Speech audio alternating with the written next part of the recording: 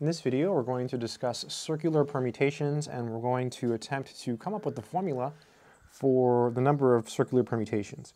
The question says, how many circular permutations are there of n distinct objects?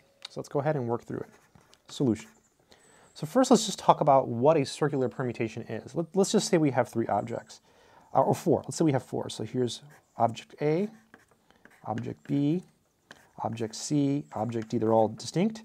And so this would be a circular permutation, an arrangement in a circle of four distinct objects. That's what we're looking at here. So a different circular permutation would be A, C, B, D. These would be different. Okay, these are different circular permutations. But, and the reason they're different is because if you look at A and you look at the corresponding objects to the left and to the right, well, these are the same, but to the right you have different objects, so that makes them different. In order for them to be the same, given any object, the other permutation has to have the same objects to the left and the right as the other one. For example, if we take this one and we shift everyone to the right by 1,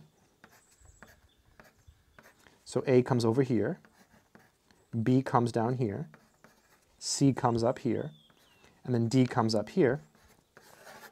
These are the same. Okay, these are the same circular permutation, right? Because basically you've just taken everyone, or every person, pretend they're sitting in chairs, and then pretend they're people, and everyone just shifts over one chair to the right. So A goes here, B goes here, C goes here, and then D goes here, right? Okay, very good. So we have n objects. So how many ways can we do it for n objects? So here's the idea. We're going to fix an object. And let's say we fix an object here. That's fixed. So what about the other positions? So we fixed an object. We have a position here, a position here, a position here, a position here, a position here, a position here. So if we fixed an object and we start with n, we started with n, there's n minus 1 choices for what goes here, n minus 1 choices, 2 for what goes here, right? Because if you've already taken an object out and you start with n, you have n minus 1 objects left. So there's n minus 1 ways to choose what goes in this position. But now you've taken 2 objects out, so there's n minus 2 ways to choose what goes in this position.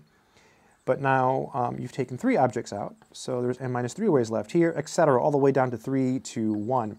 And by the multiplication rule, you just multiply all these, and you get n minus 1 times n minus 2 times n minus 3 times dot, dot, dot, times 3 to 1. This yields the familiar formula, n minus 1 factorial. So there's n minus 1 factorial arrangements or permutations of n distinct objects. So hopefully this has helped you understand circular permutations a little bit better. So yeah, good luck to you.